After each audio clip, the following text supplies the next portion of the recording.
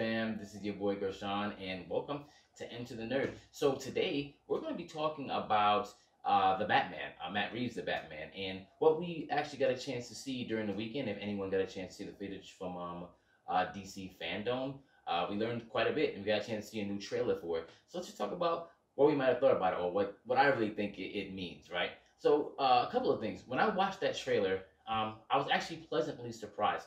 I've been worried for months, trying to figure out how this is going to be. And obviously, this is footage I think they might have shot before the whole COVID thing. I believe so. Either way, what I saw, I was pleasantly surprised because it came with some information that really gave clarity, which is one thing, it takes place in its own little bubble. It's going to be like its own trilogy away from the rest of the DCEU.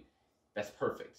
Because the one thing I was worried about was how this series was going to mesh with the rest of how is this Batman going to mesh with Henry Cavill's Superman or Gal's Wonder Woman, right? How? And it turns out like that might not be something I have to worry about at all, which is great if it's in its own bubble.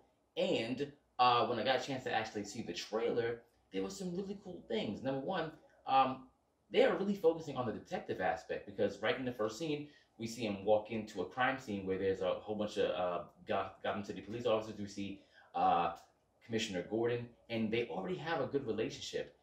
And you see him hand them like that envelope that says, to the Batman, which means that, whoever's doing this is aware of him. Now, this film apparently takes place in his second year of being Batman, which is cool because I think this is going to borrow from the whole Year One storyline, which if anyone hasn't got a chance to read that, please do, or look up something about it, whichever one is easier for you.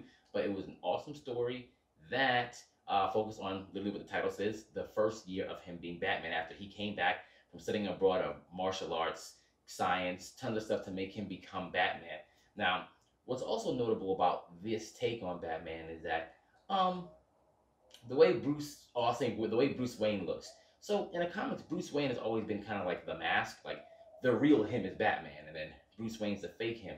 But he seems a little just disturbed, like there's always like this look of seething rage in every single time you see him, and even when he's in his suit.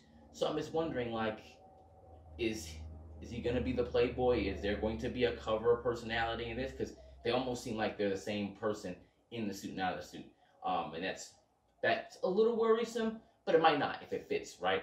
And I do think it's really borrowing from Year One, like a lot, especially when I saw him in a motorcycle. And there's actually like a certain part of Year One where Commissioner Gordon is fighting this gangster named Falcone, very famous in Batman mythology. And they like take his infant son, and there's like a motorcyclist chasing the gang, and the motorcyclist is Batman, or Bruce Wayne, which you actually see in the trailer. You see him in like a motorcycle outfit too, which I'm like, okay, cool. We also see Catwoman. Catwoman looks pretty cool on there. From what we see a very short thing. We even see them get like a little mini fight scene, and it is what it is with that. That didn't look bad. Speaking of fight scene, he had a little fight scene between a guy who pretty much says like, "Who are you?" and he beats him down pretty brutally, which I like. I'm only worried about because that was a very close up fight scene. So I wonder how his flexibility is in the suit, because obviously from like here to here, he did tons of damage and then even like hammered down on him. But I want to see like if he's fighting like 4 or 5 people, what his movement's gonna be like, which is what I really liked about Ben Affleck's Batman, was when he was in that warehouse. Like that suit was made of obviously like bulletproof material, but it didn't hinder his movement. And it's one of the bad things I hated about Christian Bale's Batman was that he had to almost turn his entire body to even get any movement down. So I hope this is not the same thing with this suit here. But once again, tons of mystery here.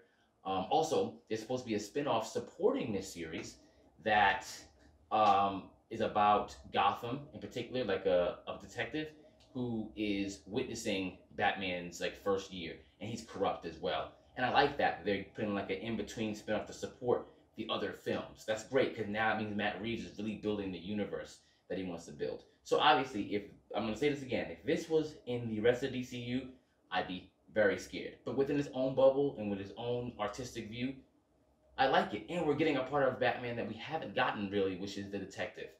And I like it. I also wonder if they're borrowing Earth 1 elements, because they said that some of the crime might be tied to his family.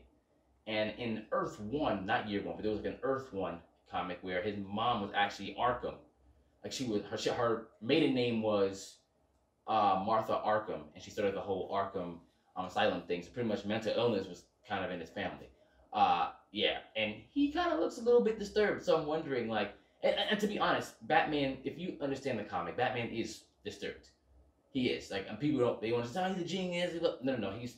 He's someone who's never actually gotten over his childhood trauma, and he's chilling himself by dressing up as something fearsome and fighting crime.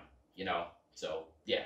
But this entire trailer that I saw, I didn't have any negative feelings about it. I mean, there was some, like I said, there was some nitpicky things, but as its own thing, it didn't show me anything bad. However, all the in between stuff we have to see when we actually watch the movie. And I love the fact that we saw the Riddler.